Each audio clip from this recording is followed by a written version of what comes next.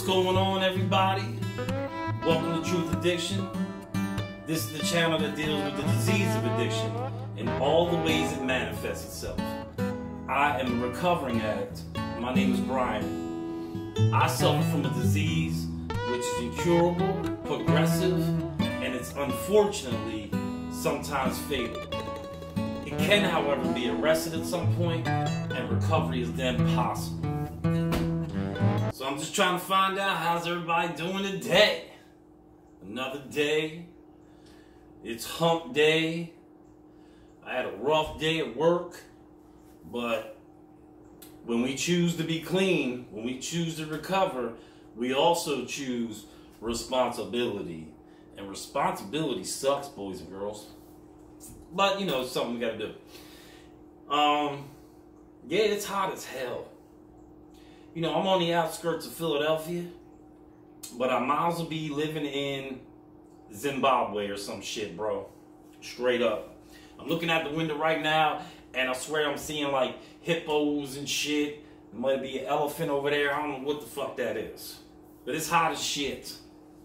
Anyway, today, we're going to do the 4th video in this 12-part series corresponding to the 12 steps of a recovery program. Mine, as most of you know who've been watching, is Narcotics Anonymous. That's the fellowship I chose. It is the 12-step process that I chose to follow. And I just like to put that out this, or say this, every video I do. I'm not promoting Narcotics Anonymous, but I am, however, promoting 12-step programs. You know, things like Alcohol is Anonymous, Cocaine Anonymous, Gambling Anonymous, Sex and Love Anonymous. There's all kinds of 12-step programs for whatever ails you. Narcotics Anonymous just kind of goes, well, we just see it all as an addiction. So let's work on and heal from the addiction, period, right? And that's where I am. But I do believe, like I said before, that if I was to join, for instance, I was an opiate addict and everything else, alcohol, I mean, I got it in with everything, bro. I destroyed my life and those around me with everything. But I do believe that even a heroin addict or an alcoholic, you could have joined, I don't know, dude. You could have joined, do they have Shoppers Anonymous, bro, for people with shopping addictions? I don't know. They probably do. You could have joined that 12-step program. And as long as you follow the principles that are laid out in these steps, because they're all the same. You see what I'm saying? I believe you could have got clean, or I could have stayed clean off of heroin in Shoppers Anonymous, if that's even a thing. But there's probably something relating to that. You see what I'm saying? So, let's get into this. Today is step 4. I'm going to read step 4 from the Narcotics Anonymous basic text. I'm going to stop reading here and there and give you my experience on it. And this is for people who might be struggling out there and they're kind of coming to terms with, yo, I might have a problem, I might need some help. And they've heard about 12-step meetings, right? And it bugs them out a little bit, whether it's, you know, they think it's a cult, it's like a God thing, you know what I mean? Or they just think it won't work for them. You know, I've come across a lot of people like that. Those meetings don't work for everybody. You know, that kind of thing. And so it's for those people, man. You know, maybe you might want to try to go to a 12-step program. If you have the disease of addiction, I believe it is not just one way. I believe it is the only way for somebody with the disease of addiction to recover. You understand what I'm saying? And what I mean by recover is we have to dig down deep and find out not about what we were using and the causes of it. We need to find out why we were doing this in the first place. We need to find out things about, you know, getting honest, being open-minded, learning how to surrender and accept some shit. Dig deep and find out about character defects, shortcomings.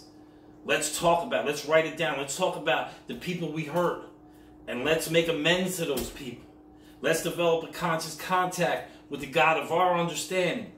And when I say God, I simply mean good, orderly direction. God for you can mean whatever you want it to mean. See what I'm saying? But we got to put in some work. Because just staying clean or just staying off of whatever addiction we're having, it ain't good enough. We have to change. A true conversion of change must happen, right? And this is step 4. And anybody in recovery who's been through step 4 and 5, they kind of go together, but today we're on 4, will tell you that this was the turning point in their recovery. All right? Let's get into it without further ado. Oh, and if you could, hit the like button for me, right? Subscribe to the channel if you haven't, and maybe hit that notification bell, because I need you guys to help me carry the message, right? You know what I'm saying? We can all do this. Listen. We're at 100,000 OD deaths a year. 100,000, man. That's crazy. It was like 50,000 like 10, 15 years ago. We done doubled that shit. Just saying. I think this message needs to be carried. Here's my experience with step 4. And if you could, leave me your experience in the comments. Maybe you could say something. And this one time I'll hear it and go, oh, I never looked at it like that. You know what I mean? Because that's how shit works. All right, here we go. Step 4. We made a searching and fearless moral inventory of ourselves. The purpose of a searching and fearless moral inventory is to sort through the confusion and the contradiction of our lives so that we can find out who we really are. We are starting a new way of life and need to be rid of the burdens and traps that controlled us and prevented our growth. Now, right there, for most of us, it was the drugs, man, period. You know what I mean? Like, waking up every day, trying to figure out how to get some money or how to get one, who I got to lie to today, who I got to burn today, what family member am I going to strip of their trust today, whose hopes and dreams am I going to steal, along with maybe their wristwatch. You know what I'm saying? All that shit, man. They're all burdens, and they ended up being traps. And we can't grow like that when we're in that mode, bro. You know what I'm saying? As we approach this step, most of us are afraid that there is a monster inside of us that, if released, will destroy us. This fear can cause us to put off our inventory, or may even prevent us from taking this crucial step at all. We have found that fear is a lack of faith, and we have found a loving, personal God to whom we can turn. We no longer need to be afraid. Listen, let me tell you something. When I finally surrendered to the fact that, yo, I have the disease of addiction, bro. I don't got a moral dilemma, right? Because I thought I did. I really thought I was a piece of shit. I really thought all that, man.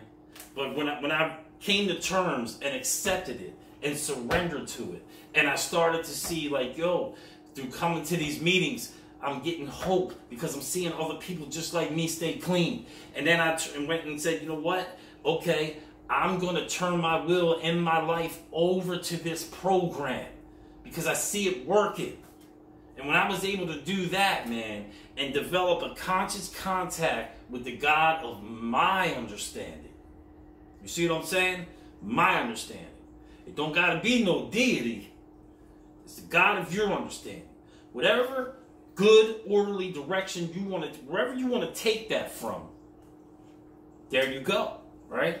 But when I was able to do that, the fear was released. You see what I'm saying? And faith kicked in. Like it just said, fear is nothing but a lack of faith. For real, man.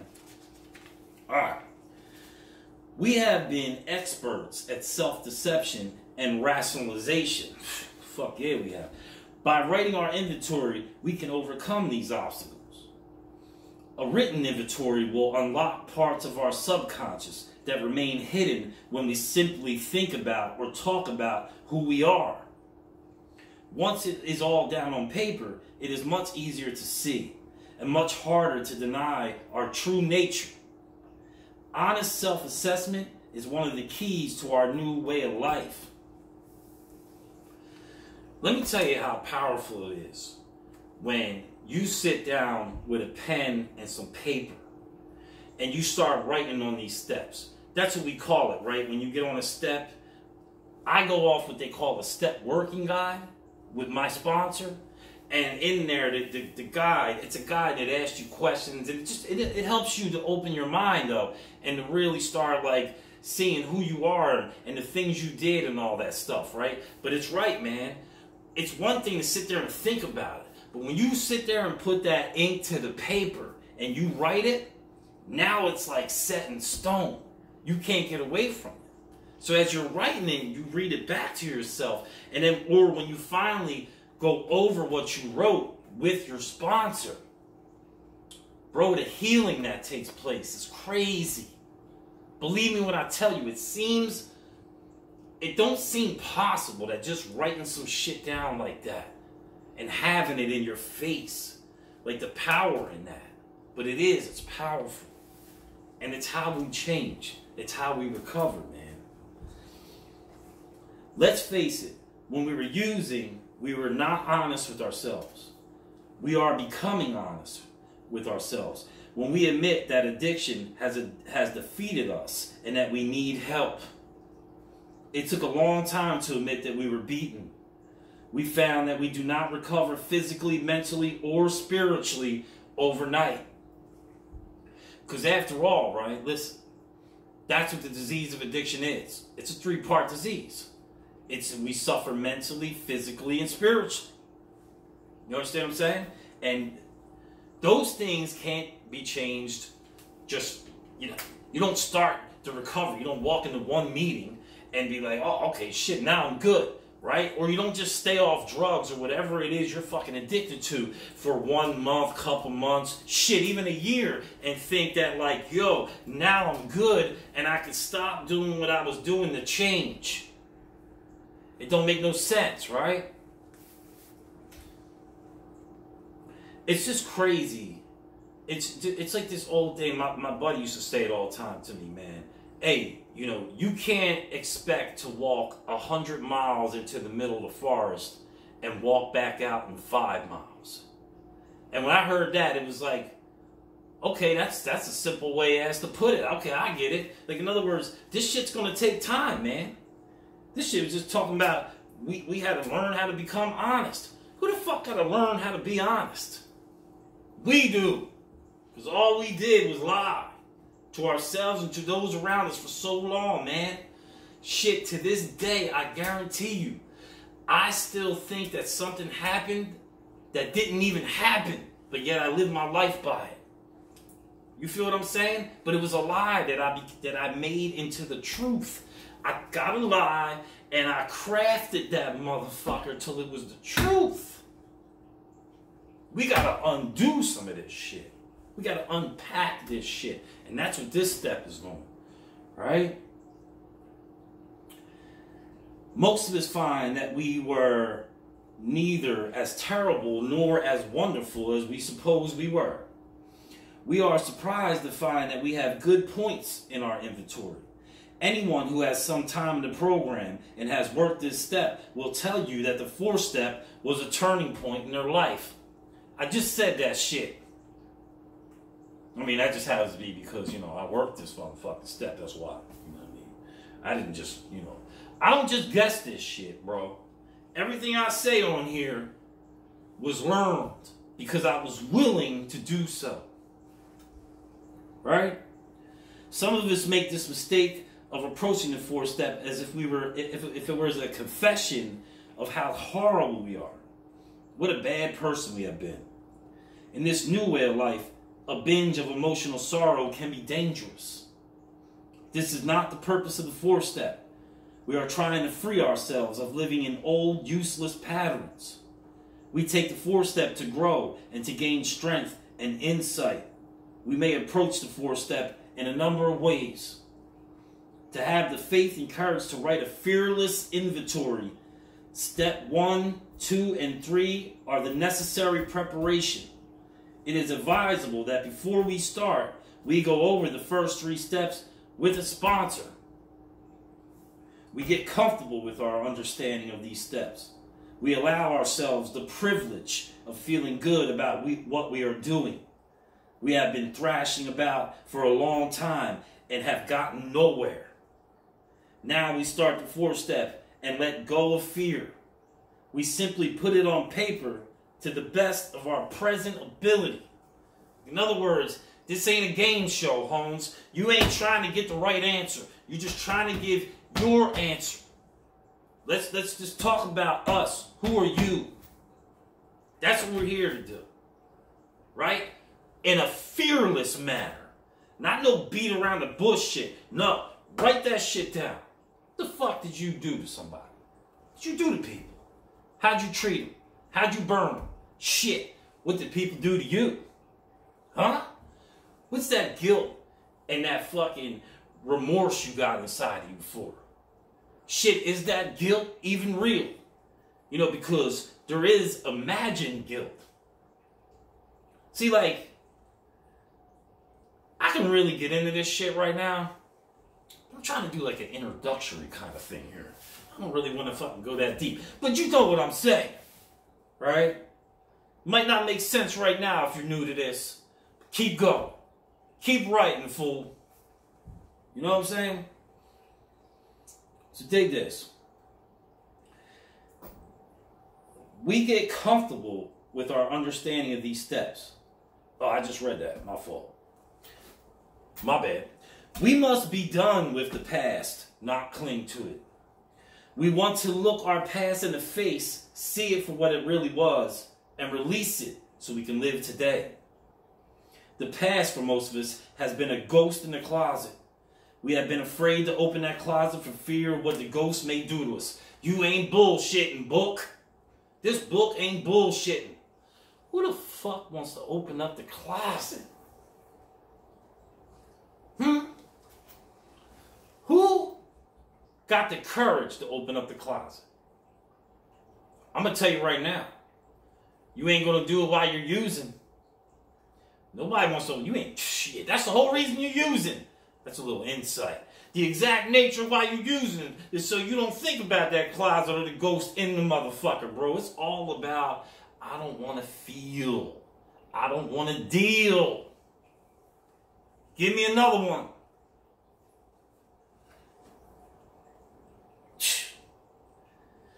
We do not have to look at the past alone. Our wills and our lives are now in the hands of our higher power. Writing a thorough and honest inventory seemed impossible. It was as long as we were operating under our own power. We take a few quiet moments before writing and ask for the strength to be fearless and thorough. In step 4, we begin to get in touch with ourselves. We write about our liabilities, such as guilt, shame, remorse, self-pity, resentment, anger, depression, frustration, confusion, loneliness, anxiety, betrayal, hopelessness, failure, fear, and denial. Does that shit sound familiar?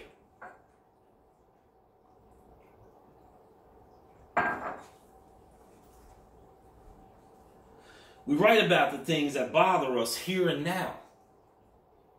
We have a tendency to think negatively. So putting it on paper gives us a chance to look more positively at what is happening. Assets must also be considered if we are to get an accurate and complete picture of ourselves. This is very difficult for most of us because it is hard to accept that we have good qualities. However, we all have assets. Many of them newly found in the program. In the 12-step program that you, if you do, you join, man. Right? That's what it meant. Like I said, mine's Narcotics Anonymous. That's what it means by program. But it could be any 12-step program you want it to be as far as I'm fucking concerned. You know what I mean?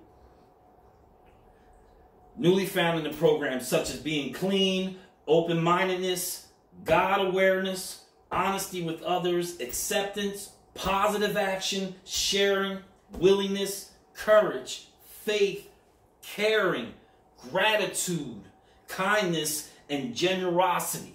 You see what it did right there? It gave you all those words before about like guilt, shame, and all that shit. And then it kind of just gave you all the words that counteract all that shit. Anxiety, fear, denial, all that shit. Open your motherfucking brains, baby. Open your ears to let the info into your brains. Because if you like me, your brain is fucked up as it is. Shit. I got a disease, man. What you got?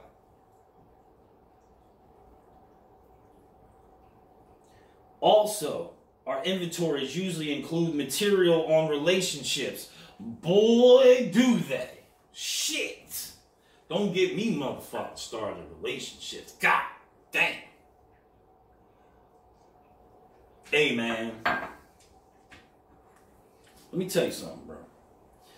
I got this saying I say, there's a thin line between love and dope. You feel me? Because listen, a relationship could be just as dangerous as a motherfucking bag of heroin. Shit. Man, listen, man. I remember thinking that I wasn't really, that the person I was with really didn't love me unless they punched me in the face or they stabbed me with a fork at the dinner table. I love you, baby. Let's talk about it, right? 4th step. We review our past performances and our present behavior to see what we want to keep and what we want to discard. No one is forcing us to give up our misery. This step has the reputation of being difficult. In reality, it is quite simple. We write our inventory without considering the 5th step. And like I said, we'll get to the 5th step. But what it's basically saying is, see, on your 5th step is where everything you wrote down, you share it with yourself, the God of your understanding, and your sponsor, right? So this thing is saying, hey, don't be a bitch. Get honest. Write all that shit down. Don't worry about the fact you got to tell another man, or if you're a woman, you got a woman sponsor. You got to tell another woman all that shit. Don't worry about that right now. Just write this shit. That's what it's talking about. We work step 4 as if there were no step 5. We can write alone or near other people. Whatever is more comfortable to the writer is fine. We can write as long or as short as we need to. Someone with experience can help. The important thing is to write a moral inventory. If the word moral bothers us, we may call it a positive negative inventory. Whatever you need to do. The way to write an inventory is to write it. That's what it says. With a motherfucking exclamation point. The way to do it is do it, motherfucker. Do it. I can't tell you how many, I've been around for a little bit, man. I can't tell you how many motherfuckers I seen come in here. Thought they could just stay clean and go to a couple meetings and not touch no step work. Maybe they got to step 1 and they was out. Maybe they got the 2 and they was out. A lot of them I see do the 1, 2, 3 shuffle, boy. They get to that 4th step. They dance their ass right the fuck ain't no crack house, baby. Fuck all that. I ain't writing that shit. I ain't trying to change. I ain't trying to change. Thinking about an inventory, talking about it, theorizing about the inventory will not get it written. No bullshit. Right? That goes back to that making a decision type of shit. How decision only implies action. It's not an actual action. You just decide, hey, I decided to write a 4th step. That don't mean you wrote it, motherfucker. Feel what I'm saying? We sit down with a notebook, ask for guidance, pick up our pen, and start writing. Anything we can think about is inventory material. When we realize how little we have to lose and how much we have to gain, we begin this step. A basic rule of thumb is that we can write too little, yet we can never write too much. The inventory will fit the individual. Perhaps this seems difficult or painful. And it is, yo.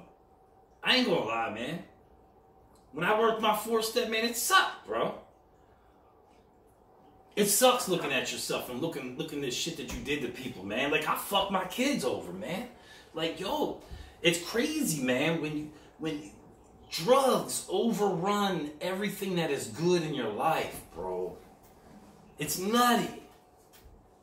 Like, Like, people out there, man, they don't, you know, a lot of people don't understand, and it's cool that they don't understand. They look at us like drug addicts, like, you know what, you would stop if you wanted to. You know what I mean? You want to do that. Like, they just don't get it. Like, nah, motherfucker, no, I really didn't want to do it. Maybe in the beginning I wanted to get high. It was fun. But, yo, man, the last, like, 2-3 years of getting high, man, that shit was not fun, dude. It was like every day wanting to stop, knowing I was hurting myself and those around me. And I couldn't fucking stop, dude. I couldn't surrender to it. I just kept coming up with these goofy ass ways that I was going to get out of it. I'll just use 1 bag today instead of 10. Instead of using heroin, I'll just have a Miller Lite. Instead of having a Miller Lite, I'll just have a joint. It was crazy, bro. None of that shit works. Don't get me motherfucking started, man. It may even appear impossible. We may fear that being in touch with our feelings will trigger an overwhelming chain reaction of pain and panic. And it may, bro. It may. But keep going. Keep fucking going. We may feel like avoiding an inventory because of a fear of failure. When we ignore our feelings, the tension becomes too much for us. The fear of impending doom is so great that it overrides our fear of failure. Damn. Let me read that again. Hold on. The fear of impending doom is so great that it overrides our fear of failure. You better hope it does. You better keep writing. Keep fucking writing. An inventory becomes a relief because the pain of doing it is less than the pain of not doing it. We learn that pain can be a motivating factor in recovery. Yes, the fuck it can. Pain can be a motivating factor in anything in life, boy. Most human beings, fuck just addicts. See, I got the disease of addiction, so whatever a normal human thing is, I got it like to the fucking second power, whatever the fuck. I don't really know math. 5th power, 10th power, whatever it is. My shit is worse than a regular human. But even regular human beings that roam the earth, bro, they like, it's like people got to be kind of like backed into a corner before they do anything, really. Everybody just wants to be comfortable. Nobody wants to be uncomfortable. And it usually is that uncomfortable shit that makes us grow. It's fucked up, but that's the way it is, man. We learn that pain can be a motivating factor in recovery. Thus, facing it becomes unavoidable. Every topic of step meeting seems to be on the 4th step or doing a daily inventory. Through the inventory process, we are able to deal with all the things that can build up. The more we live our program, the more God seems to put us in positions where issues surface. That's fucked up, but that's true, man. Yo, God seems to put us in positions where issues surface, man. Hey. Now, when I look at that, I'm just looking at life just doesn't, right? Because I don't pull no punches. I'm an atheist. I'm not a religious person. But I respect religions. I do. My sponsor's religious, right? But when I look at that, man, it's crazy how life seems to just put you in some motherfucking positions, man. No matter, like, how good you're... Like, you can be always the person doing the next right thing, and shitty things still happen, right? But it's crazy how something that seems bad or in a possible situation at the time, and it seems real shitty to you, right? You're like, this is fucked up. You know, you don't see the growth that's going to come from it, right? Sometimes God's will looks like ass when it's happening. I mean, you be looking, God, what the fuck? The fuck is this, God? What? You know what I mean? But then, like, you fast forward, and you get through that situation, you learn some things, you learn what to do, what not to do along the way. You learn to cope with your feelings. You experience pain. You experience joy. And through that, you stay clean too. And when you get to the other side of the issue, boy, have you grown. The growth is crazy. It's crazy, man. When issues surface, we write about them. We begin enjoying our recovery because we have a way to resolve shame, guilt, and resentment. The stress once trapped inside of us is released. Writing will lift the lid off the pressure cooker. We decide whether we want to serve it up, put the lid back on it, or throw it away. We no longer have to stew in it. Hey, man, you know what? Whoever wrote this shit like 100 years ago, bro, these motherfuckers were like poets, bro. Listen to this shit again. Hold on. We decide whether we want to serve it up, put the lid back on it, or throw it out. Because we no longer have to stew in it.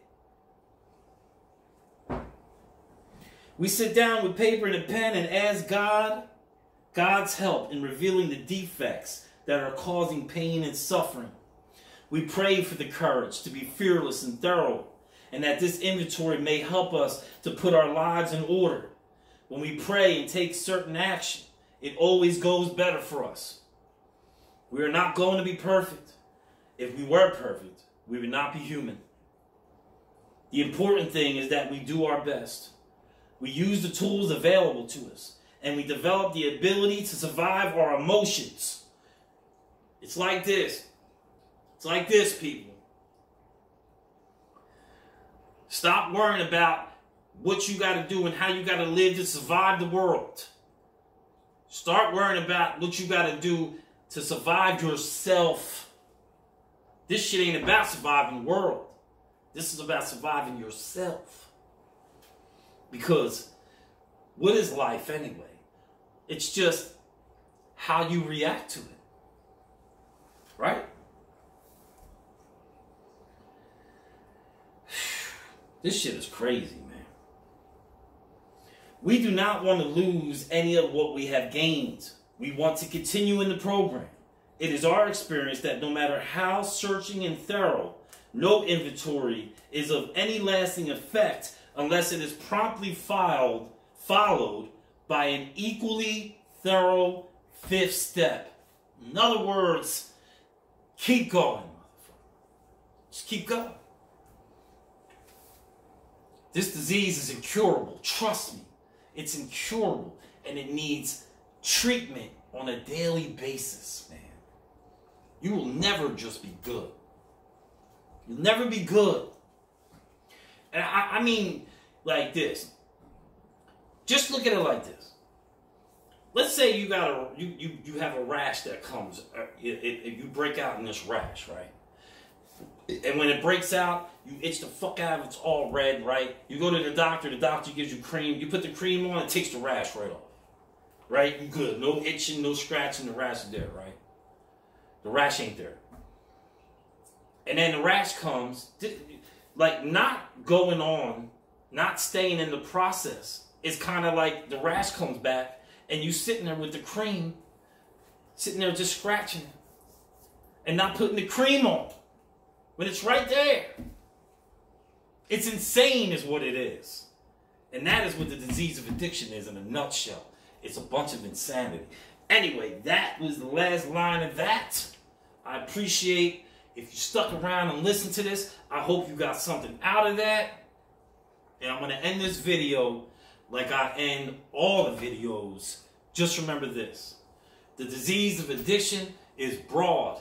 And it's outside of the realm of just using drugs. Keep coming back. More will be revealed. I'm out of here, man.